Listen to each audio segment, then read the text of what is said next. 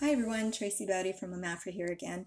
I did a previous video on showing you how to enter your corn rootworm trap sites and data by using the desktop browser.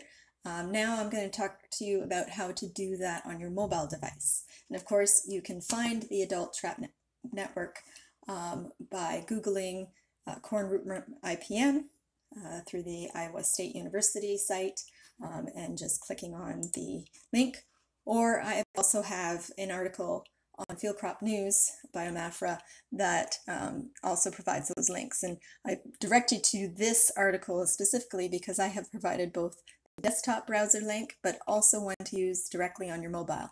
Now, of course, you can use the desktop link on your mobile, and I want to show you what it looks like. So it's essentially the same site as you would find on your desktop, but with the different tabs. And of course, being on mobile, you have to navigate yourself through to the trap data entry site or page.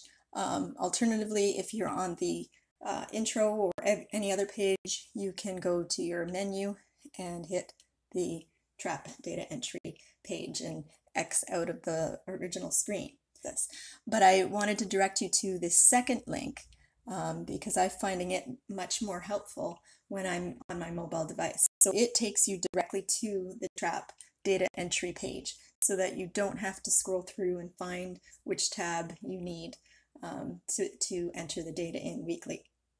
And of course, in either case, bookmark these links to your device so that it's much easier to find when you want to navigate.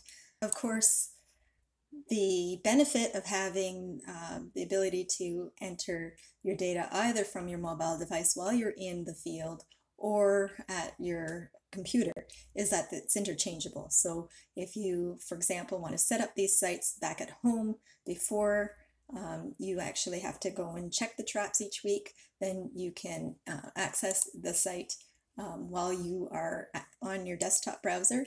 But of course, the same links show up for your mobile device as well. So just remember, we only need the information entered once for field information. That includes hybrids and BT traits, for example. And then you will, for these sites, go and use the weekly trap count link going forward. So every week you return and enter that data.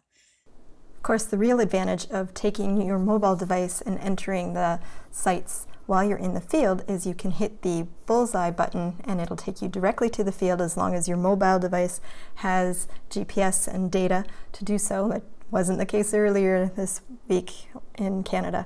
But then you can just enter directly, especially your weekly counts, into the system while you're in the field so you don't forget. Of course, if you do make mistakes, you can email Dan Bihari, Senior GIS Specialist at Amafra. He will be happy to make the corrections behind the scenes for you, as long as you tell him what your trap site name is, the date of the error, and any corrections that are needed, whether it's, for example, you entered the wrong hybrid or didn't even know it when you first entered your field information. But we also have cases where the weekly trap count information wasn't correct. So Dan is happy to make those corrections in the background for you. And just a reminder, we do want people to go and check these traps weekly on a 7-day interval and change them. As well, document how many western corn rootworm, the yellow and black beetles, and northern corn rootworm on both sides of the traps for each trap each week.